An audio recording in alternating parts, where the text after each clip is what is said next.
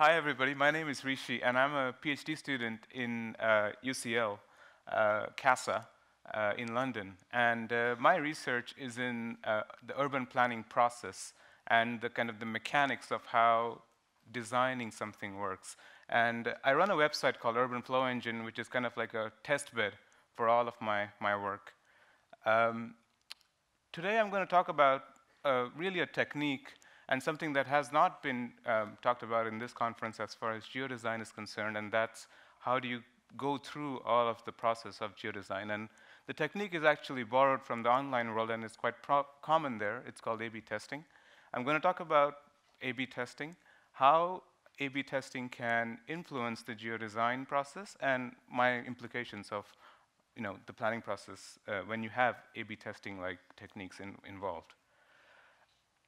To get started, I want to go back to the simplest A/B test because I realize that not a lot of people are familiar with them. So imagine you're running a website, and your idea is your job is to get as many people who come to the website to sign up for your service. And so you have a form, and you have let's say, a green button. And you're thinking, what can I do to improve the performance of my website? And one of the things you do is you say, well, what if I change my button and make it red? And there's no way really till the internet basically to test these kind of things. And so what you do now is create a new version of your page, and then the server software actually takes care of the mechanics of the test, where some people who come to your web page see the page with the red button, and some people see the green button. And you kind of then evaluate which button is working more. And that's the kind of way some of these websites work. And you don't even know you're a part of a test because everybody is testing. Amazon, Google, everybody does this stuff. So the way this works is you build a hypothesis, you develop two versions of a page, you randomly show users a version, and then you track how users interact with the page and obviously use the better performing one. I want to focus a little bit on the hypotheses because this is quite critical. And so in our example, we said changing my button from green to red will potentially increase signups, and that was the hypothesis that we tested with.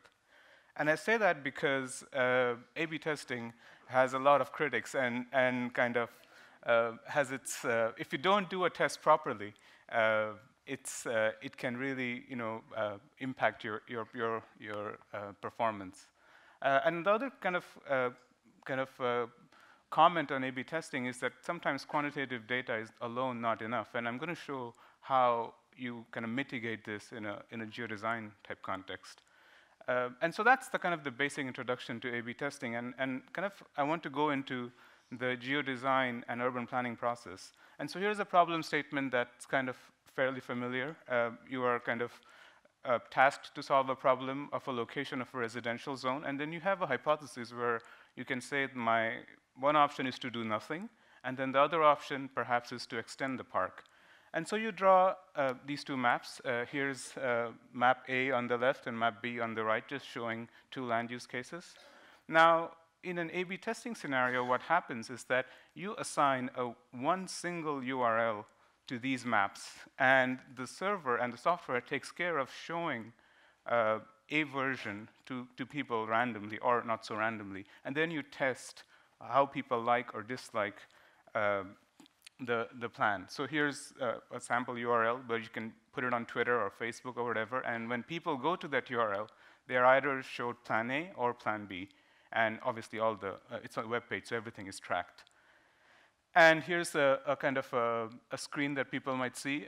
This is a screen from, let's say, a plan that is shown, and you can see the users walk through the plan, the evaluation models, and then they can interact by actually dropping pins, commenting, or giving star ratings. So it's actually a fairly elaborate interaction process that can be done on these plans.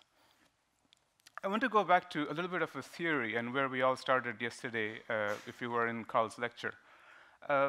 Any geodesign process really works through a bunch of versions, and this is just a simplified version. You have, let's say, two requirements, and you have three variations. For requirement one, you have three ideas how you could solve requirement one, and maybe you have a second requirement where you have two ideas.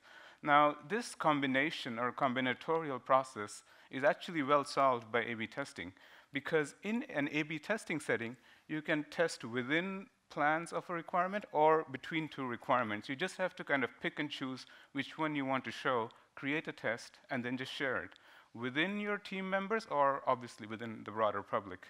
And the idea is by doing it this way, you can have quick feedback loops to your design, you can prioritize and rank designs, solve some of the design disagreements.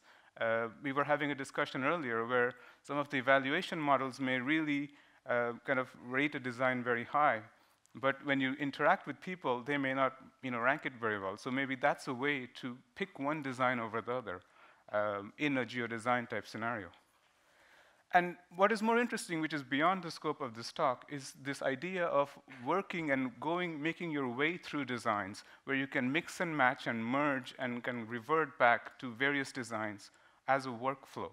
Where in the left-hand side, you see version 4 is really a combination of version 3 and version 2, while on the right-hand side, you see we're picking a different version to create a new version 4. And then you can test this.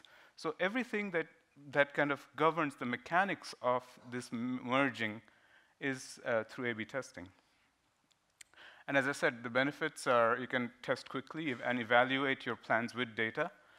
You can have both quantitative and qualitative feedback on your plans. And obviously, because it's online, you can test within your geodesign team or with the broader public. And that's it. And if you're ever in London, visit us in CASA.